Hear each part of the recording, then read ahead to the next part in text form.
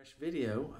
I will be having to leave on a trip for a work trip, photography. I'm going to be going to California, and that's going to be pretty cool because the weather's going to be a lot better there than it is here in Dallas, Texas, where it's 105, 106, 104 degrees outside. So very, very hot.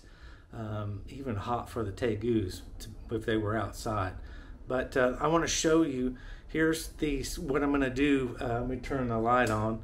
What I'm going to do, because I've talked about not wanting to board them at a local reptile store. We don't have a bunch of them, but there are a few and that have that services. But I'm not keen to partaking in that with my personal reptiles.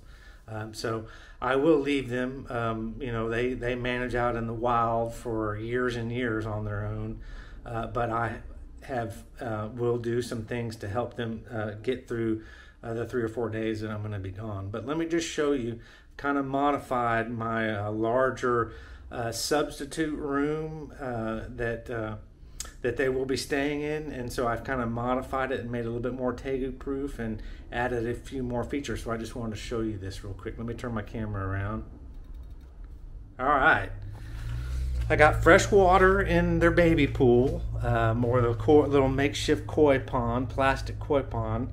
I've got their hide right there, and I do have it plugged in with a little heat pad or a reptile heating pad in there. Just to keep it about 92, 93, 94 degrees, where if they want to sleep on that spot, they can, even though the room will stay about 90-ish. I mean, it's still early in the day, and there's what we're kind of looking at as far as temp and humidity. The pool hopefully will add a little bit more humidity in here. I mean, 50 is good, but I'm a little below that right now. But I added last night, I added some more lights for them to get under right there. And you can see Sassy's partaking in my Zoom Ed light bulb. And then I've got a mercury vapor bulb in the black dome right there. And so they can hang out and stare out that window, which they like to do. Here is Mac. I added some different boxes. I just got some cables in there and some pads, some photography pads and photography straps, and Mac is obviously zoned in on this box and is in there kind of taking a snooze inside the tire so he can't tip that box over as easy. And then I've got a box that both the Tegus will want to get into with power cords. They love boxes with power cords, and get in there and dig around and maybe sleep. And then I added a little crate, a box, plastic, with some, Mac was in here earlier and rooting around. This is let me see, a coconut husk, chipped up coconut husk, and it's maybe 3 or 4 inches deep. So they can get in there and have fun in there. They like to get into different things and explore and dig. Since I don't have dirt in here, they are not going to get on the table, hopefully, because they would just literally wipe everything off that. There's just a cart. They can climb into the cart if they want. And I got plastic on the floor. See the division? I just got a little piece of carpet that's not protected, but they are pretty good and go basically on the plastic. And then here's my little 360 camera that I can monitor them. And I have, because they will knock the power cord out, within 5 minutes. So I put a cinder block there to hold that cord in. It'll be a learning phase. They may find a way to knock that off. Hopefully not, because I don't want that cinder block to fall on them.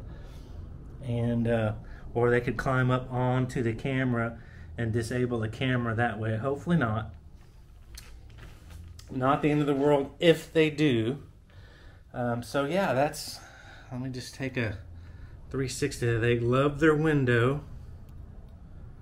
And I got some lights there now, UVB and UVA mercury bulb They can climb all around the room. They can go behind the Coleman fold-out bed there. They got some extra boxes they can climb into, and they can walk around all they want and go behind some pictures and boards that are up against the wall. So this is their playground. It's a large room, and I think the Tegus, when they get, you know, at least probably 8 or 9 months or a year, they're going to start needing a lot more space to roam around. This room is not optimized, you know, for reptiles, but I think since my Tegus were raised from, you know, babies, newborn, not, you know, 3-week-old babies, that, you know, they've adapted really well to kind of adapt, you know, to living in a house. And you know, they are using furniture and furniture for cover and for climbing, and you know, and so they're probably very well adapted to living with in this type of environment. So instead of needing to be outside, but they're sassy. And but that's, I just wanted to document that. When I return from my trip, I'll post this video in the future once I get back. Come in here and show you fresh what the room looks like, and see how bad it is. Because I mean, they're gonna have freedom to go poop, and you know, if they go and poop in the right places, it's not so bad. But I also put down carpet. I put down all weather carpet on the part where the plastic doesn't cover it, in hopes, you know, just to, they usually will go on the plastic. They're really pretty good about that. And we'll just see what the room looks like when I walk in fresh when I return. Hopefully everything goes good. And, you know, I don't believe in crossing your fingers, but you know, that is what it is. So I'll say my prayers that my dog and my Tegus are taken care of, and my snake's really easy to take care of. He'll never know I was gone. But the dog has a dog door and can come in and out the dog door. So he needs to spend most of his time inside because it is so hot outside. But my dog does have some common sense. So hopefully Shu will do that and take advantage of the air conditioner in the house. All right, I got home. I left Monday, and so I was gone all day Monday. I left at 9 o'clock Monday, Tuesday, Wednesday, Thursday, and my plane was delayed, and then it made me miss my next flight. I spent about 13 hours today doing shit, not, you know, just waiting, and then the plane on the tarmac just waiting for an hour. It was a freaking mess, like the news is reporting with all the cancellations. But I'm back, so I was gone 4 complete days and 4 nights, or yeah. So let's take a look at the Tegu room. I went in there and I saw that they're secure, but the room is a mess. So let's go in there and look real quick. Yeah, I mean, the light, the smell is pretty, yeah, they didn't have anywhere to go. I mean, this is their cage. There's grass everywhere, or the hay that I put in there. They have never made a mess with the hay quite like they have in here. They took the blanket. I don't know how the Tegus moved this big, you know, moving blanket, quilted blanket, but they moved that. They pooped in some places. And definitely, you know, tried to get under the tarp or the plastic tarp. They pooped a lot of places. You know, that's not their fault. That's what they had to do. I watched them on video from time to time, and they ran around this room like wild hares for 4 or 5, maybe 6 hours, just nonstop running laps around this room, both of them. And I assume, you know, having a blast, but they went quite a bit of poop in the pool, so that's good. You know, not as much poop out, but they went poop in a couple places and sure went pee in a lot of places. But man, this hay is everywhere.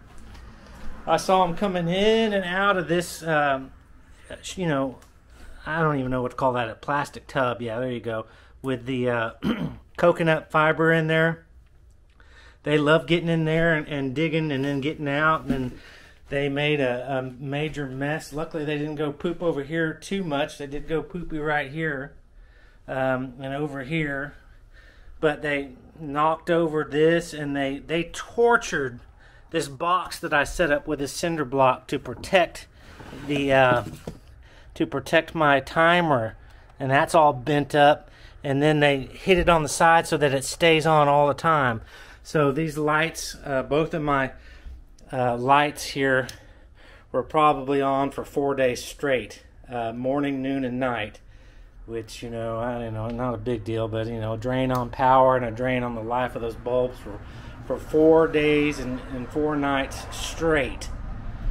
But yeah, they climbed over everything. I came in, I watched them on video climbing up this limb here, this big piece of driftwood that I have on the ground. They knocked over my gun case and climbed up and down that. They knocked my tree limb for my boa that I put in here. They knocked that down. They got a massive workout. They knocked their ramp down. Now I got to come in here and really majorly clean it up. They tracked some poop on the counter there. Tegus. But most of a lot of poop looks like it's there in the pool, or the little koi plastic pond. But at least they're alive. Here's Mac in here, here's Mac sleeping. I'll play with him tomorrow. And Sassy's in here. She likes the tire.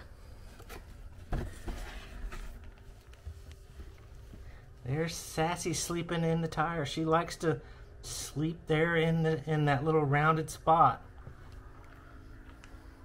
But I'm gonna let them sleep and maybe clean this up tomorrow. I gotta eat some food. It's now 11:30 or 12 at night. I just got home, and the room, I put up my 360 camera in a spot and I taped it all up, and then I put this border around here so they couldn't climb up the chest and get to the camera. There's all the hay that I'll just sweep up and put back in there. They like the hay, but let me turn my camera around. At least they're alive, and they look like they did well. I fed them both 2 medium-sized rats on Monday, you know, about 9 a.m. And so, you know, that would have been good food for them for at least 2 days. So they're hungry, so I'll feed them to Friday afternoon when they get up. But I just wanted to share this video. 4 days without me. I mean, otherwise, I'm on top of them every day, every couple of hours. I'm messing with them, touching them, cleaning them, putting them in the tub, and feeding them. I mean, they're really pampered and spoiled.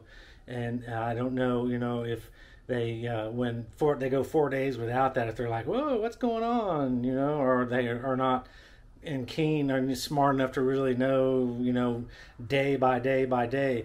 But I'm glad to be back, and I want to, you know, get back hands-on with them and give them some love and some food tomorrow. But other than that, that's the video. Thanks for watching. Like and make some comments if you feel motivated, and check out future videos coming. Okay, bye-bye.